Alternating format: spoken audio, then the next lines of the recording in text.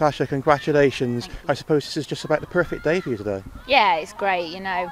We want to do well in this competition, so we're through to the semi-finals. I'm over the moon, and to get all 4 goals as well as a centre forward, yeah, it's brilliant for me. And at first, I don't think I've ever scored 4 in a game, so yeah, I'm buzzing. I was just going to ask you that as my next question, actually. Yeah. Is that the first time you scored 4 against a team of this quality? Yeah, definitely of this quality, and you know, in the top league of the FAWSL. I mean, it's a great achievement for me and for the team to get through to the semis. Like I said, I'm over the moon, so hopefully now we can really kick on and have a strong end to our season.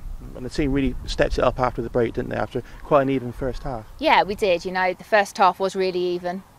How am I meant to do an interview with her doing that vibe? Yeah, we should just say Kate Longhurst is unsurprisingly pulling his We'll carry on. It was a really even first half. I think the second goal was really important. Probably wasn't, you know, the nicest of my finishes, but it was an important one. And I think after that, then we were quite comfortable. And like I said, to have got all 4.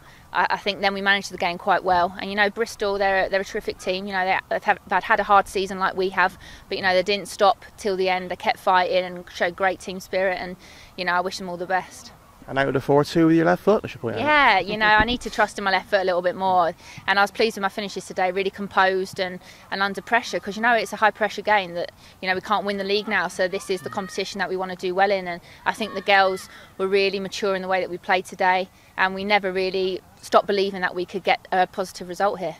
And there were good performances all around the team. I thought Katie Zellum had a really good game. I was really impressed with Ingrid Ryland at left back. Ingrid's been growing the last couple of games. She's got a few run-outs now. She's struggled with injuries this season, unfortunately, like a lot of our team. So, you know, she's really played well today, and against Man City she had a strong game. And like you said about Katie Zellum, a young kid coming through, we've got some real talent in this team. So hopefully, like I said, we can have a strong end to the season and really look to get everyone back fully fit. And we've got a great squad, and hopefully we can strengthen next season as well and really kick on.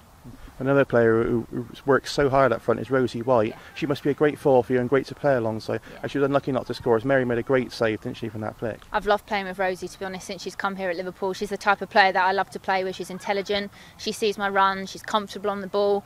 You know, she can play out wide and play just off the forward.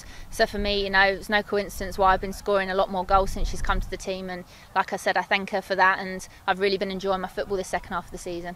We know that Birmingham and Notts County are definitely through. Obviously, we don't know about the 4th game yet.